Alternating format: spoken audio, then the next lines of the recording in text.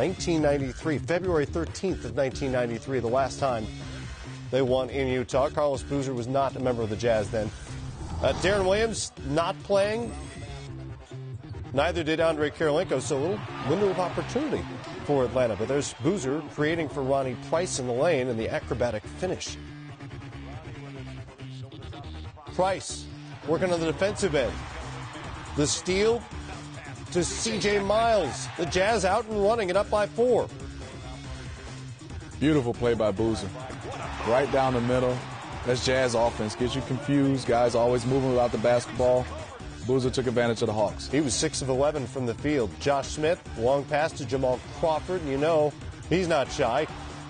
Knocks down the three-pointer. Crawford had 17 off the Atlanta bench. Bibby to Smith down low. The bump and the bucket.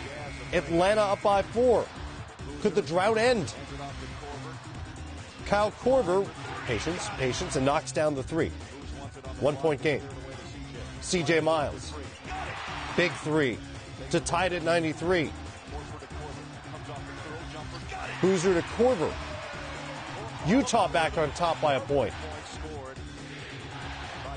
Just a really nice touch pass by Josh Smith right there, finding Joe Johnson for the 3 ball.